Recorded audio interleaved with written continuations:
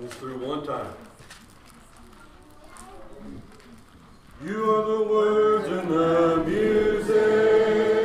You are the song that I sing. You are the melody. You are the harmony. Praise to your name I will bring.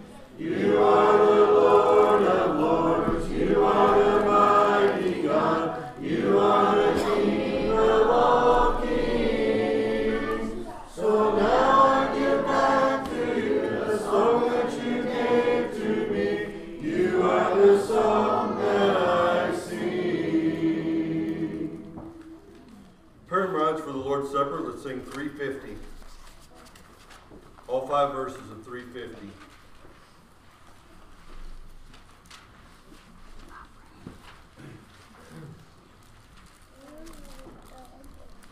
When my love to Christ grows weak, when for deeper faith I seek, then I go to thee, garden of Gethsemane.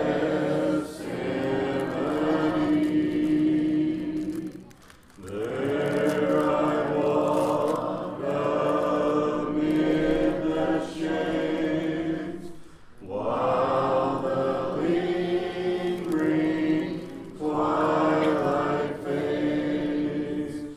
See them suffering, endless woe, weeping, praying, there alone.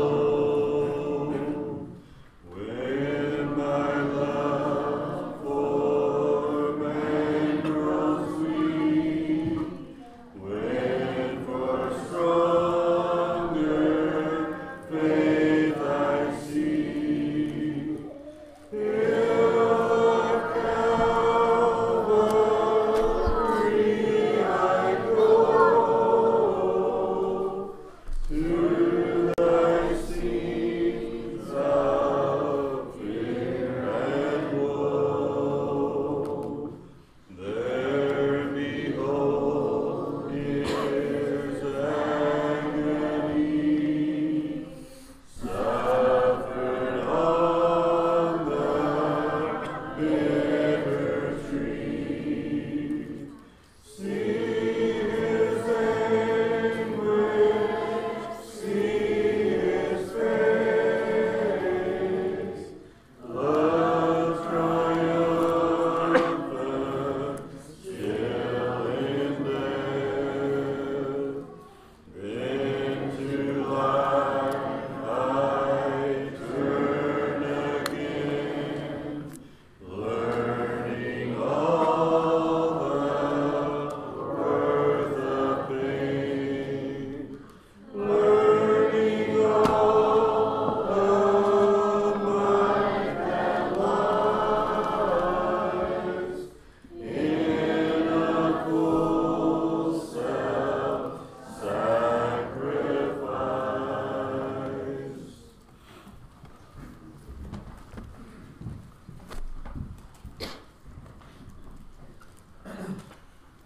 As we gather around the table this morning, I'd like to read from Luke chapter 22. When the hour had come, he sat down and the 12 apostles with him. Then he said to them, with fervent desire I have desired to eat this Passover with you before I suffer.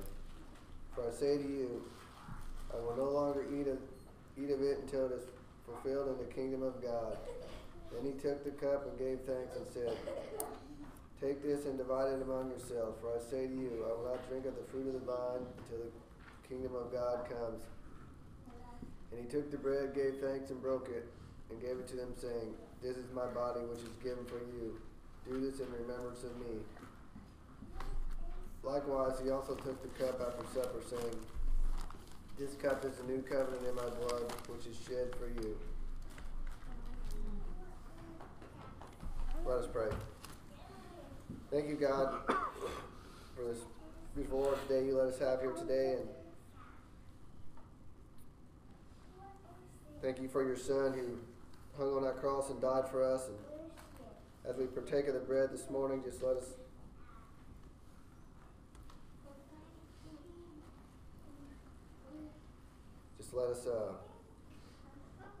do so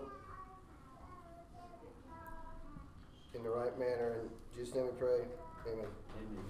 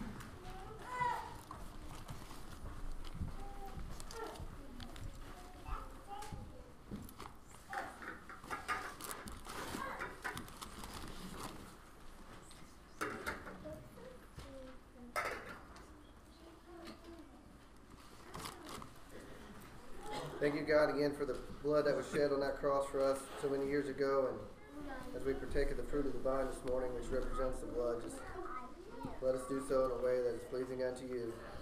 In Jesus' name we pray. Amen.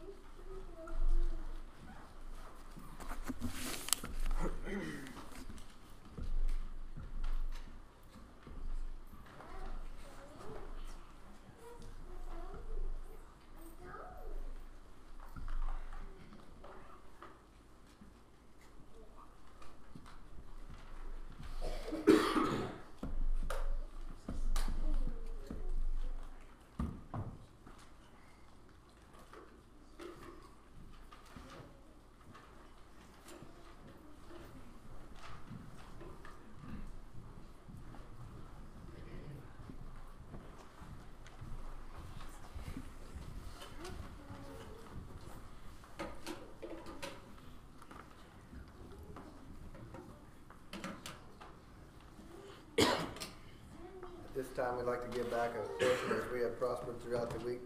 I'd like to call on Brother Chad to lead some prayer. Let us pray. Our most gracious Heavenly Father, we come to Thee now thanking You for another opportunity we had to come and to study Thy Word and worship You.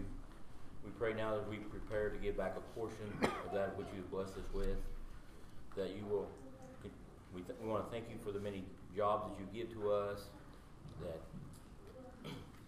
so that we might provide for ourselves and our families, and we pray that You will continue to provide us with those jobs. We pray now as we give back that we will do it in a manner that is pleasing to You, that it will be with a cheerful and loving heart and not grudgingly.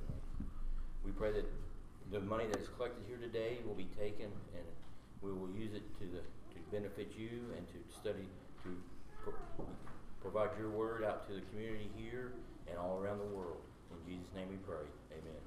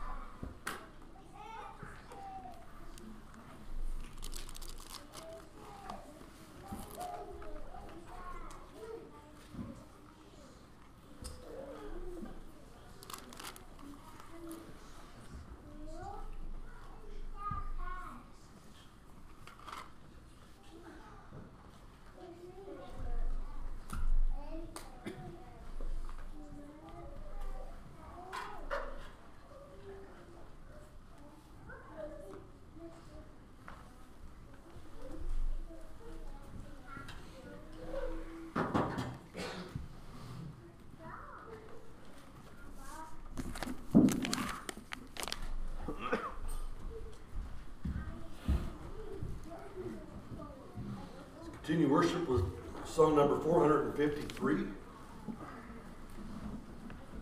All three verses of 453.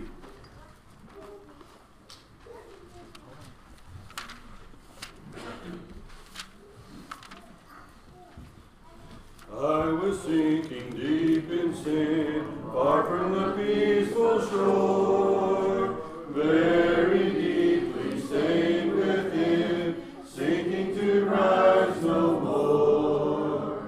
But the Master of the sea heard my despairing cry. From the waters lifted me, now saved am I. Love lifted me.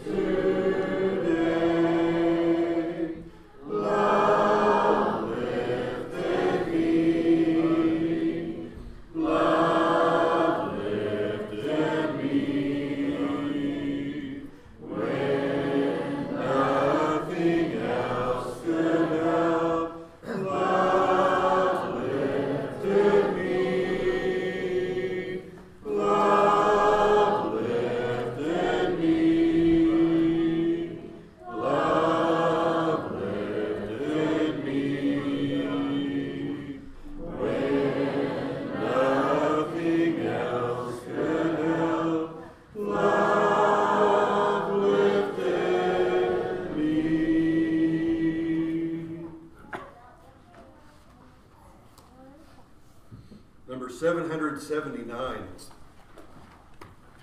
779. We'll sing this 2 times through. Brother Stan lead us in prayer after we sing this song. If you care to, or like you, let us stand while we sing this song to God in prayer.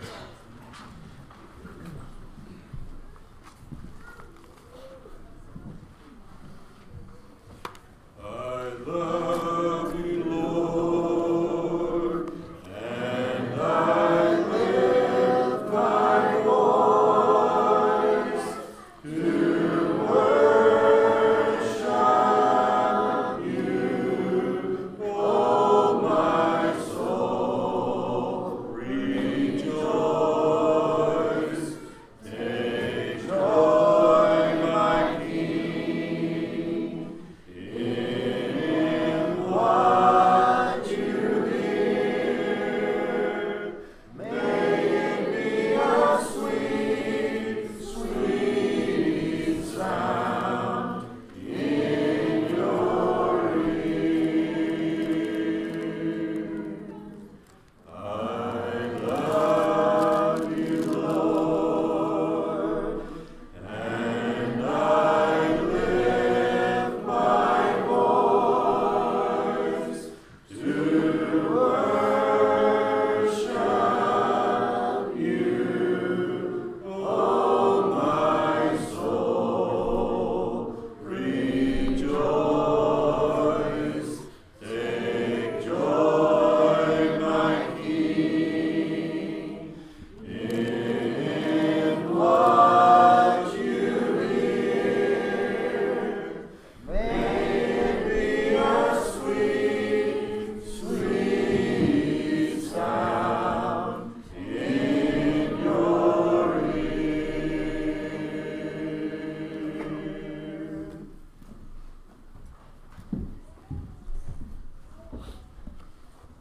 Let us pray. Dear Heavenly Father, we're so thankful for the opportunity we have to gather here this morning in Thy name and worship You for these songs and study another portion of Thy Word here this morning. Father, I ask You to be with us, and the things we say and do will be accordant and pleasing to Thee. I ask You to be with those that couldn't be with us this morning, that are suffering sickness and ailments in this life, and we're so thankful for those that are dedicated to take care of them, and we ask You to be with them this morning, and that they may recover and be Thy will, Father. We also ask You to be with those that are out traveling. We pray they'll have a safe trip and a safe return back.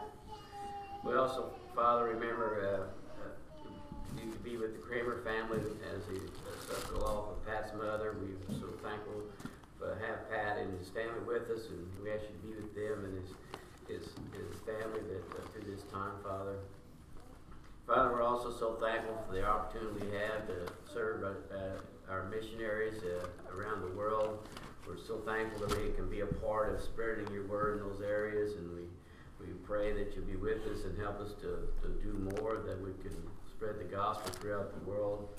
We ask You to be with us as we meet people in our workplaces and homes and things. We can also have the courage and the wisdom to spread Your word there and bring lost souls to You, Father. Father, we're so thankful to be Christians here on this earth, and the work You allow us to do here in this community and the church we have here to assemble in to share fellowship with one another. We're so thankful this morning for each and every one that's here. We ask You to be blessings upon them, Father. Father, we're also thankful for Ryan and his willingness to study Your word and preach here at this congregation. We ask You to be with him and bless him. Be with him here this morning as he delivers this message of the hour, that he can deliver it in a manner that will be well understood by us as listeners.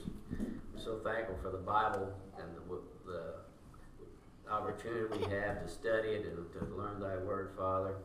We're so thankful for Your Son Jesus, who came upon this earth to give His life and to give us the Bible, the way teach us the way to Your way, Father.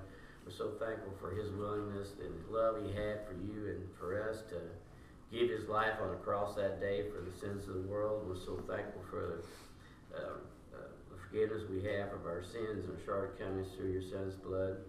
Just be with us and always help us to be your shining light here in this earth, that we can be with you someday in heaven.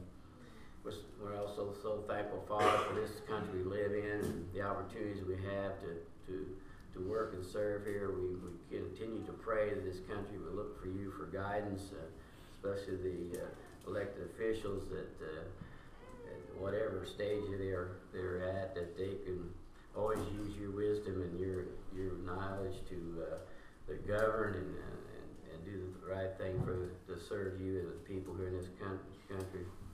We just ask you to be with us now as we continue to worship thee and sing these songs, and as we hear the lesson today, help us to open our hearts and our minds to accept it, and just be with us here this Lord's Day, that we can be pleasing to thee. This is our prayer in his Son's name. Amen. Be seated, please.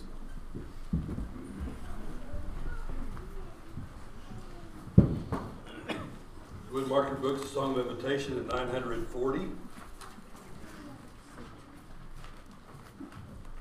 940.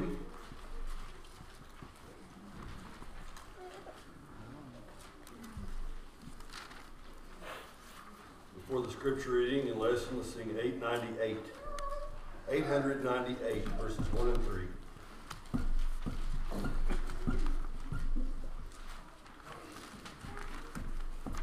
As I travel through life with its trouble and strife, I'm a glorious hope to give cheer on the way. Soon my toil will be o'er, and I'll rest on that shore where the night has been turned into day. Up in the beautiful Paradise Valley, by the side of the river of life. Up in the valley of wonderful valley, we'll be free from all pain, all strife. There we shall live in the rose-tinted garden, 'neath the shade of the evergreen tree. I long for the Paradise Valley, where the beauty of heaven I'll see. Though your garden is rare, it is not to compare with the flowers that bloom in the garden above. In the midst of it grows Sharon's perfect sweet rose. 'Tis a wonderful flower of love. Up in the beautiful Paradise Valley, by the side of the river of life. Up in the valley of wonderful valley, we'll be free from all pain and all strife. There we shall live in the rose-tinted garden, 'neath the shade of the evergreen tree. How I long for the Paradise Valley, where the beauty of heaven I'll see.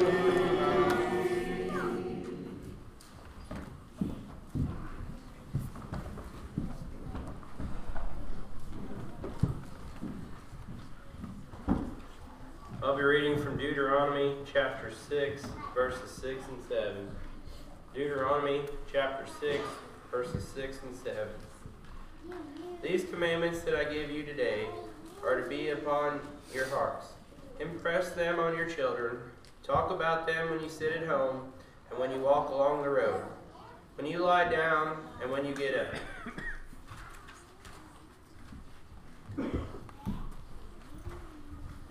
Good morning, church. Good morning. It's good to see everyone here this morning.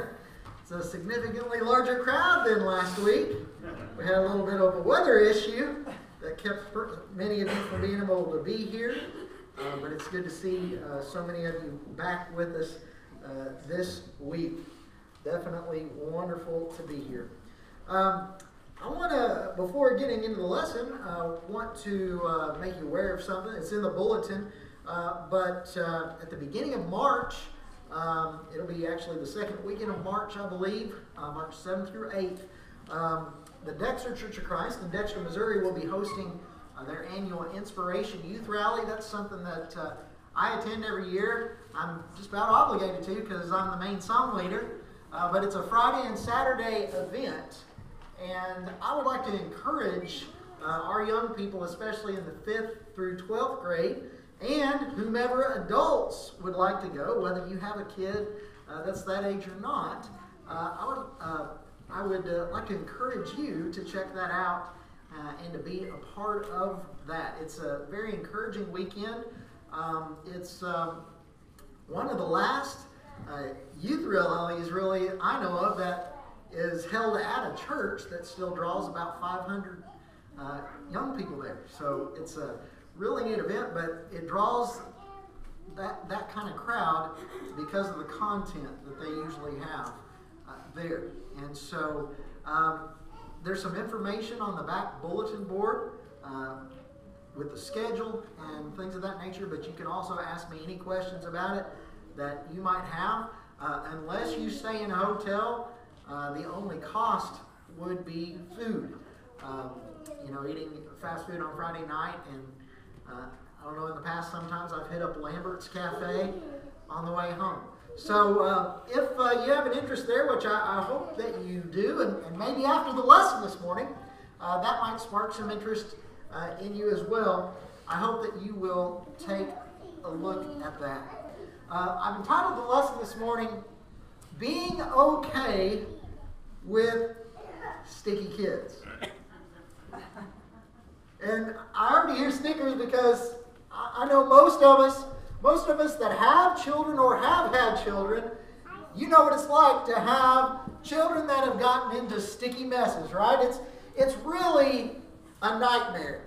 Anytime we go into public, or anytime we know that there's going to be a meal that involves sticky food, we get very, very nervous about it. I get nervous every time Jeannie decides to do pancakes and bacon for supper because I'm like, oh boy, we're definitely going to have baths after that because of the syrup.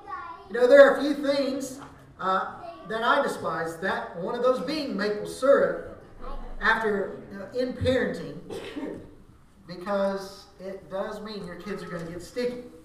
As I said, maple syrup. Anytime my kids touch soda for some reason, maybe we just call it Coke around here, there's usually a spill or something like that, or it gets all over their hands.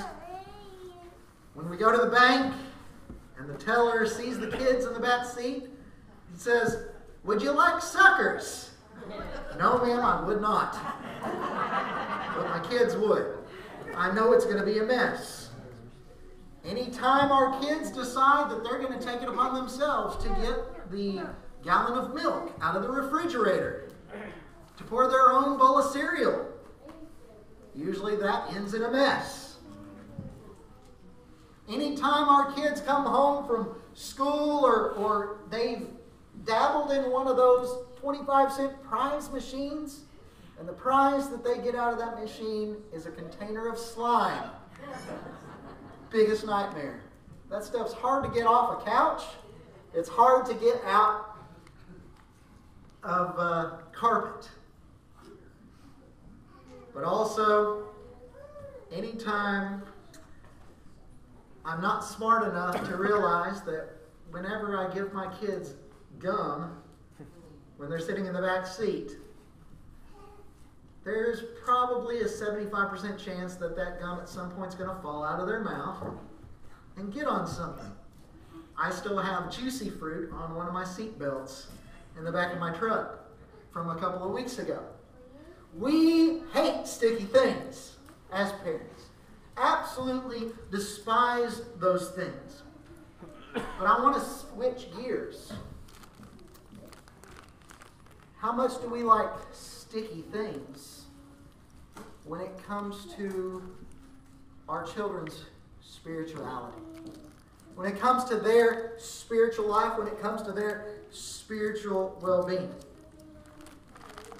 I think that spiritually it is a Christian parent's bad dream or living nightmare for some of us when faith doesn't stick in our kids. When our kids fall away from the church. When our kids decide, I don't want to go to church anymore. When our kids blatantly say, I don't believe in God anymore. Or even when our kids say, well, I believe in God, but I don't necessarily believe that the Bible's inspired where we have to do everything that the Bible says. Those kinds of things are very, very heartbreaking for us. Because whenever we have children, don't we always imagine our children growing up and being very much like us?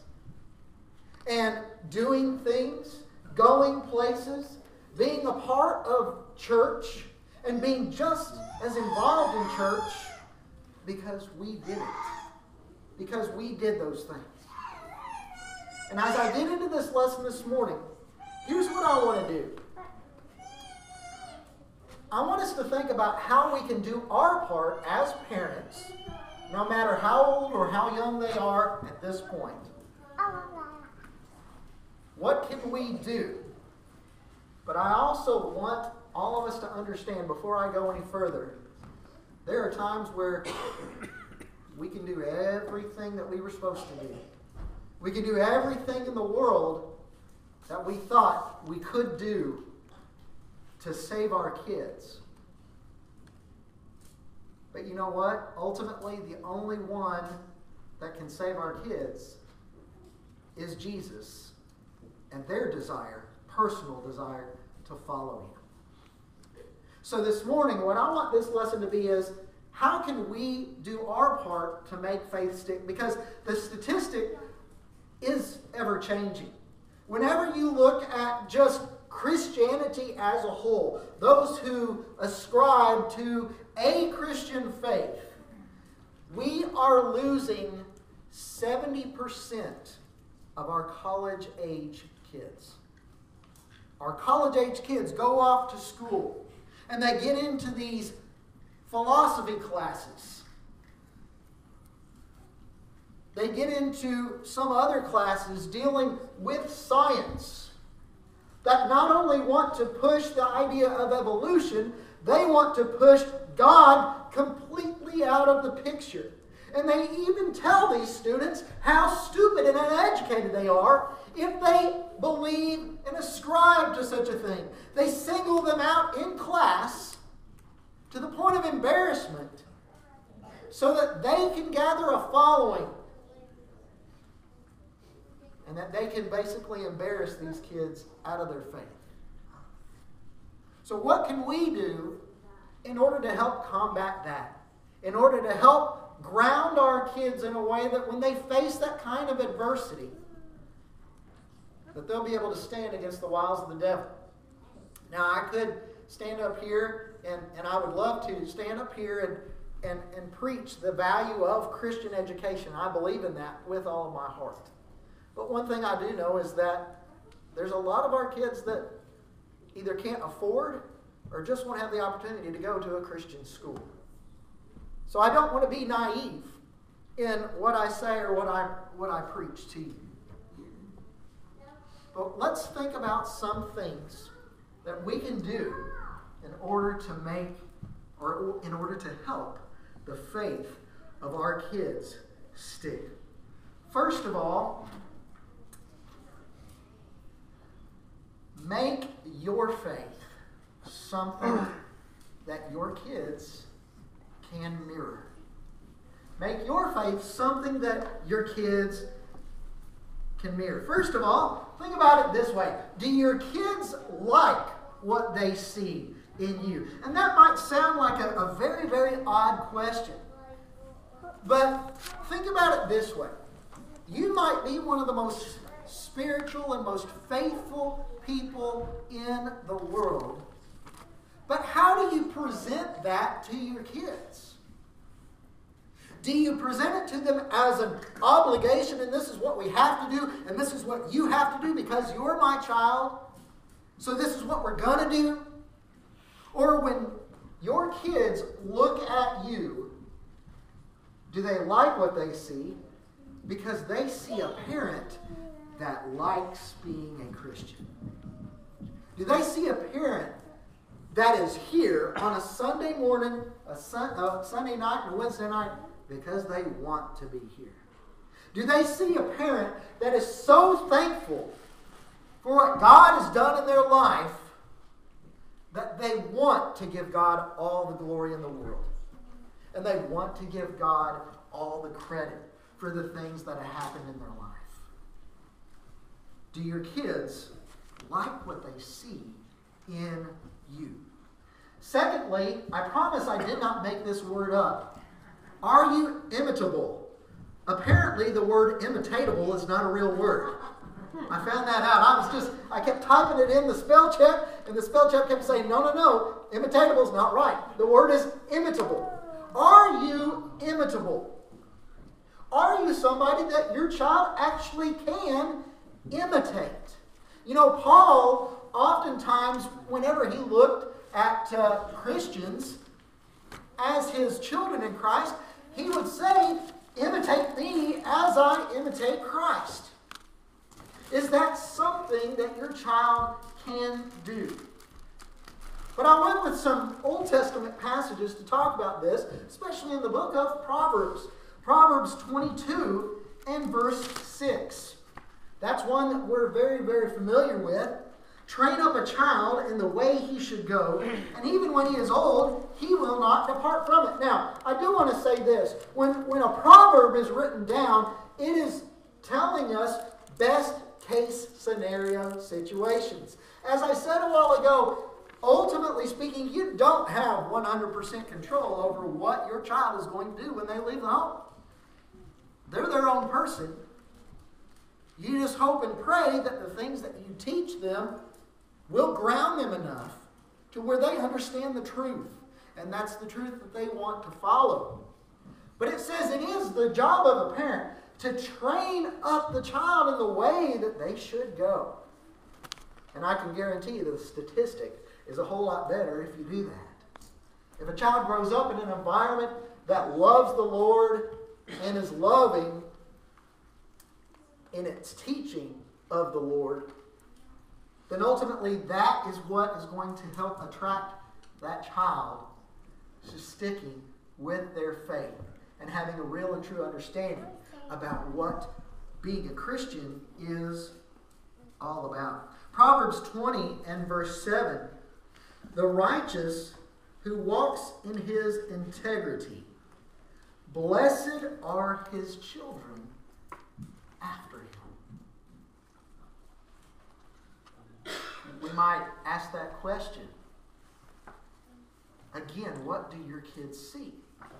Do they see a parent that, yes, goes to church as often as possible, that, gives really well in the contribution, that, does some of the good works of the church every now and then, but in today's political standards, do they look at that and say, fake news? You know what I found pretty interesting just about being a parent myself, and many of you have been parents longer than I have, but your kids can read you better than anybody. If you're not real, who knows it first? Your kids do. And oftentimes if you're not real, they'll look at that and say, well, if this is what Christianity is all about, number one, whatever they're being taught, I guess they're just guidelines, not actual rules, and I can still be a Christian and kind of live how I want. Or that child is going to say, well, if this is what Christianity is, and it's not real, then why in the world am I going to be a part of it? How does that tell me that I want to stay in it? Why don't I just live how I want to live? If that's what even Christian parents are doing. And so we've got to be very careful and cautious about that. So don't make the faith life and the regular life two different things. Don't make those two different things. That should be one and the same. Your Christian life should be mirable in every single aspect. You ever have one of those take your child to work days, and they get to come to you or come with you to work and see what it's like? Are you putting on a front just because your kid's there? Or are you able to act as you always act? Because you've been imitable even to those that you work with as a Christian. You know, God wants us to be that way all the time. Imitate, be imitable just as we can imitate Christ. Number 2, prioritize trust in Jesus before doing for Jesus. Now, let me say right off the bat, I'm not getting up here telling you don't do for Jesus. I'm not telling you not to do the works of the Lord. Obviously, I believe that's very, very important.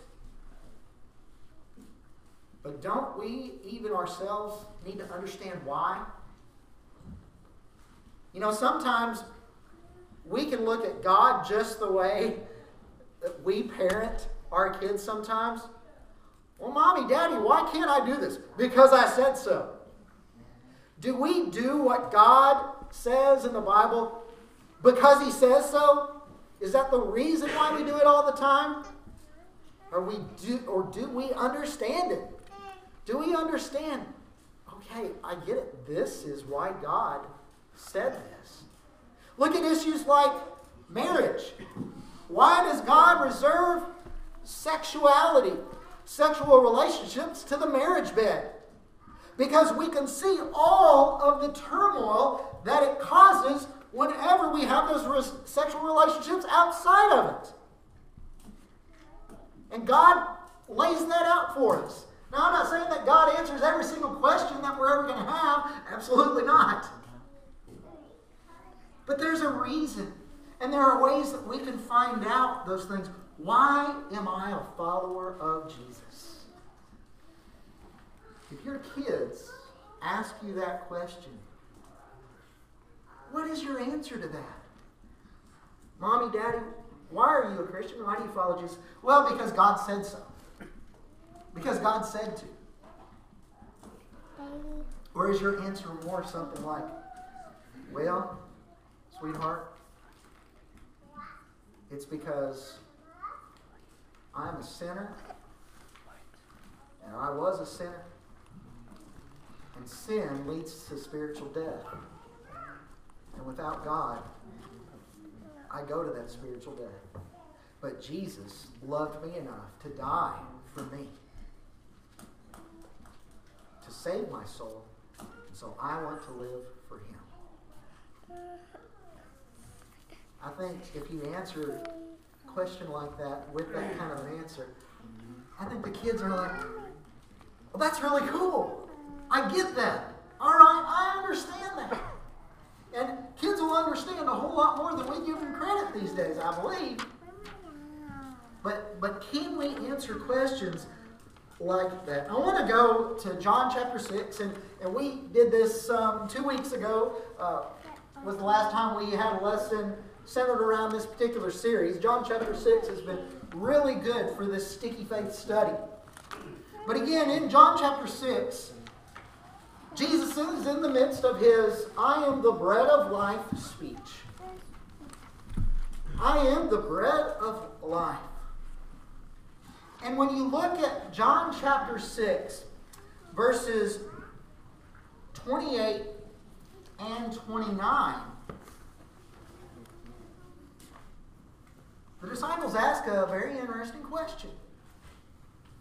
It says, they said to Him, what must we do to be doing the works of God?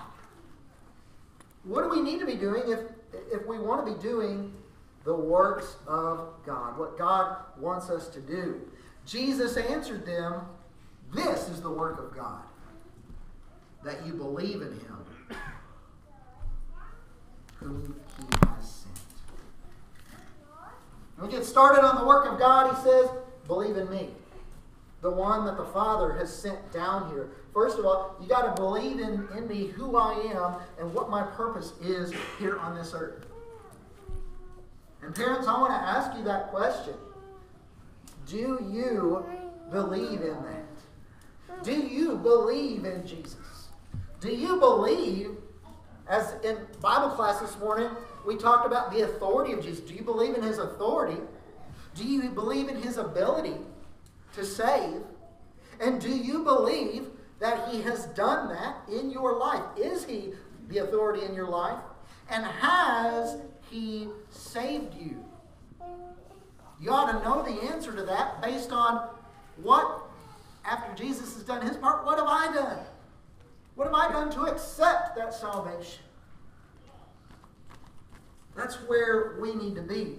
We need to understand, though, that nothing matters, nothing that we do. No example that we set for our kids as far as, okay, today we're going to go do a service project in the name of our congregation. We're going to go help these people. We're going to go here or here representing our church. But when you go, are you just representing a group of people, a social club, or are you representing Christ? Because that's what's important here. Jesus is telling these disciples. And what's interesting is, as we've said before, is most of these listeners didn't want to make that kind of commitment. They didn't want to put their faith in Jesus. They didn't want to put all their cards they didn't want to put all their bread in that basket, as might go with this passage a little bit better. It says you need to believe in me. That you need to believe that God sent me. You need to believe in God as the one who sent me. If you don't, then all of this is for naught.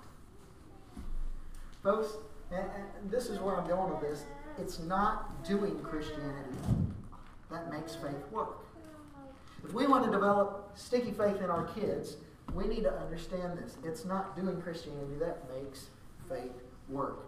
Galatians 5 and verse 6, "For in Christ Jesus neither circumcision nor uncircumcision counts for anything, but only faith working through love."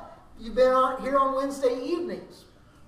David is going through a study of Galatians, and we've been studying these passages on the Jewish Christians wanting all people to be circumcised. Those who were Greek that were not, that they would have to do that as a symbolism of their faith in God. And of course, Paul is constantly making the argument, you don't have to do that. It's not a physical act that really shows your faith in God. Now, obviously, when it comes to righteous living, that righteous living is a sign that you truly have accepted a life with Christ. And that is important, but it's faith working through love. Do you have a faith in Jesus Christ? And because you have that faith and that belief in what he's done, do you love him? Do your kids see that you love Jesus? Do your kids see love? I hope they do. And I think believing in the why, not the YMCA. I'm not giving them a plug. Believing in the why, okay? Believing in the why we do things motivates desire rather than obligation. Those are two different things, aren't they? We can think about that. This discussion came up last night at the Austin's house on whether you like your job or not. That's kind of important, right? Well, some of us in here love our jobs. Some of us just do the job because we need the money. We've got to survive. And that's just all there is to it. And you know what? When you're obligated to a job, it's not as fun, is it? It's not as fun as when you love it. We need to have knowledge of God. We need to have the why. We need to try to get to the why before we become a Christian, really. So we're motivated to have a desire for Jesus rather than an obligation for Him. And that's going to be very, very important for our kids to see. I also think this is important. What's already up on the screen. When we prioritize trust in Jesus, I think it's important that we let kids talk about their doubts. Don't shun them. Don't say, well, we believe in Jesus because I said so. Or we believe in God because He told us to. Folks, we can't lambast our kids, and we can't degrade them or punish them when they ask questions about it. When they say, well, listen, this to me, this part doesn't make sense. And we may not be able to answer every question about God. I don't think we can because we're human, right? But let them ask questions. Does God exist? And whenever they ask that question, all you can do is present the evidence. I believe there's enough out there for them to know God exists. Does God love me? I know He loves this person over here. Mom and Dad, I know He loves you. But Mom and Dad, you don't really know everything I've done. You don't really know everything I've struggled with. Does God love me? Allow them to ask that question. Help them along the journey. But allow them to ask those questions. Don't run away as parents when they do. Give them an environment where they can ask those questions. Am I living the way God wants me to live? That's a question I think most of us adults still ask today, isn't it? Is Christianity true or the only way to God? Those are legitimate questions that people ask. That our children, no matter what their ages are going to ask. Allow them to ask those questions. To tie into that, number 3. Oh, I'm sorry. I did have those up on the screen. I was about to skip it. Always use teachable moments. But you got to be present for that, right? Always use teachable moments. And here's where I want to go with this. As a parent, it's never too early. It's never too early to teach your kids about Jesus. It's never too early to teach your kids about God. I understand when they're real small, you might teach them songs like, I love to pat the Bible and stuff like that. Well, that's teaching them the importance of God's Word. That's very important. But folks, sometimes the questions, once your kids start talking, the questions they ask about God are quite amazing. Don't brush them off until they get a little bit older. Answer questions that they ask. Isaiah 54 and verse 13 says, all your children shall be taught by the Lord, and great shall be the peace of your children. Folks, no matter their age, we ought to teach them. Not just about the questions that they have, but at an early age. Hey, listen, this is what church is all about. This is why we're here. This is why we love the Lord. Why is it important that our young people know about Jesus? Because God said so. I am going to throw that in there. Now, whenever you look at especially the writings of Solomon, Solomon had quite the struggle. You know, we give Solomon a lot of credit for being the wisest man that ever lived. But does that mean that Solomon never did stupid things? Does that mean that Solomon never, ever, ever fell away from the Lord? We know that he fell away from the Lord. A lot of scholars question whether or not Solomon died in a good state. I believe that some of his writings show us that he did come back. that he circled back around. But he did, in fact, fall away, especially because of many of his pagan wives that were taking him away from God, and that where he was even searching after other gods. But one of the things that he stresses in Ecclesiastes chapter 12 and verse 1 is a very simple statement that says, remember the Creator in the days of your youth. Now, why would Solomon say that? He wasn't saying that to say you only need to know God in your youth. You know, it's interesting. I see this a lot where you see a lot of parents in our communities that want to make sure that they drop their kids off at church because they want to give their kids a good moral foundation. But that's just the point. The parents are dropping their kids off at church, and they're not going themselves, showing the kids that faith doesn't matter when you get older.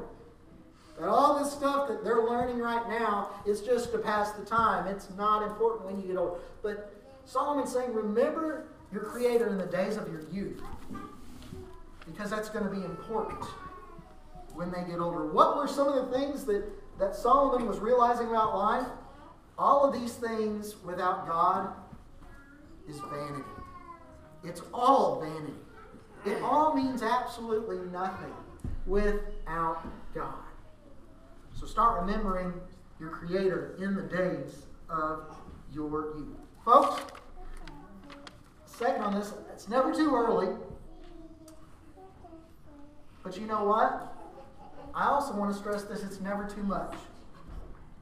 Sometimes I think parents out there want their kids to be so cool that they don't ever want their kids to have any kind of patterns that would result in scrutiny or persecution.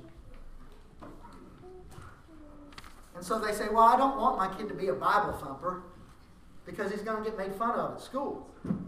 I don't want that. You know, being a Christian isn't always the coolest thing, and I want my kids to, have some cool relationships in school.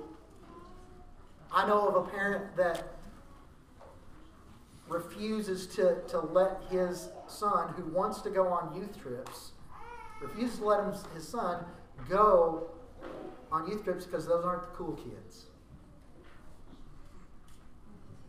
This child is hungering to be able to do this kind of stuff.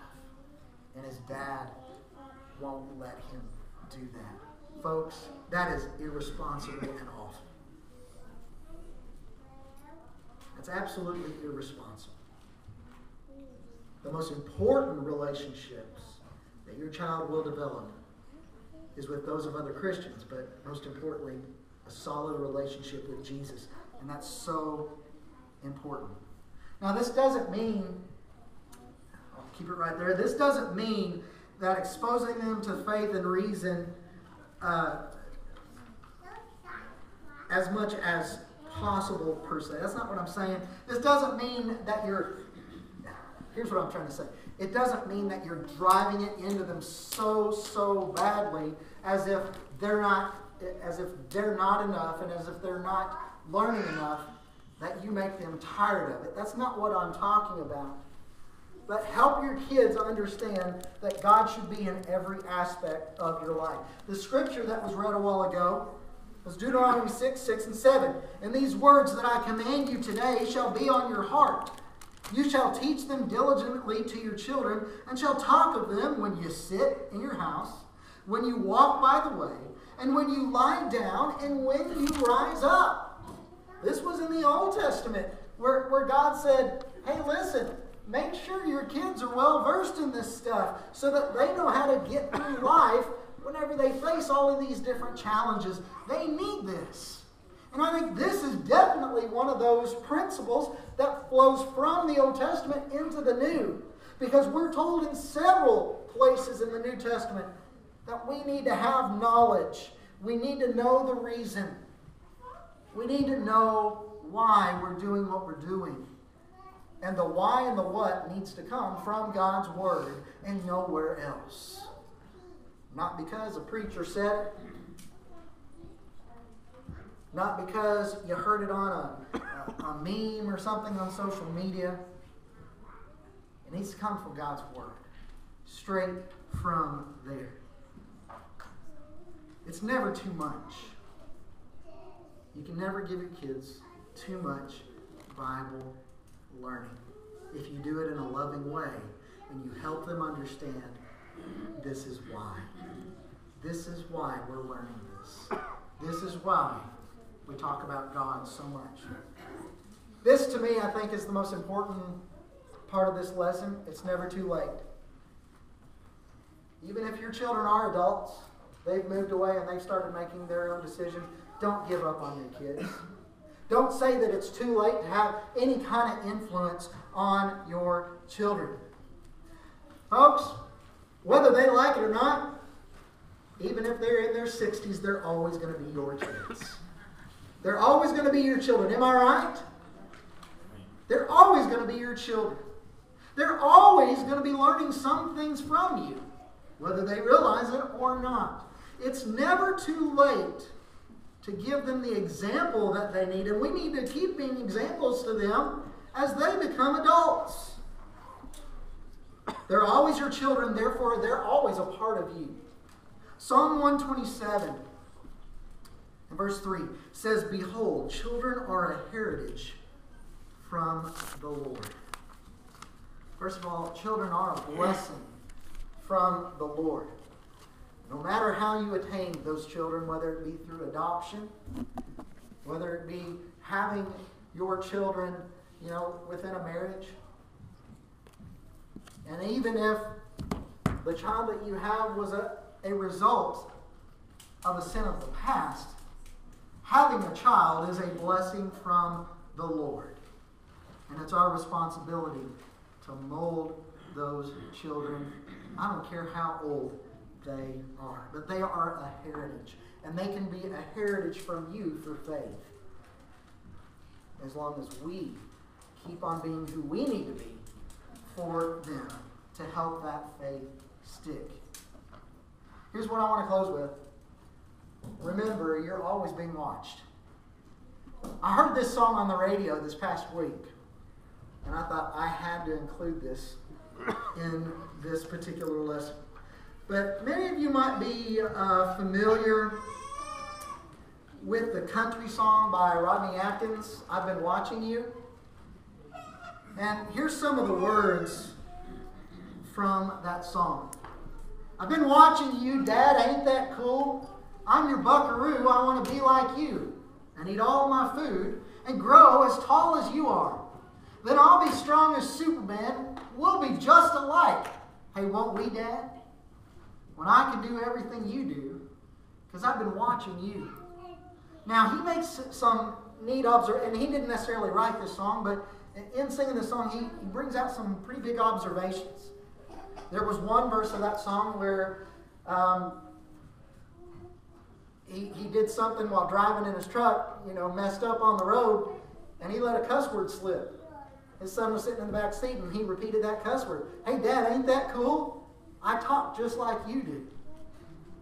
So he made that observation, oh man, I need to be very, very careful. But at the same time, he goes that night and sees his son pray.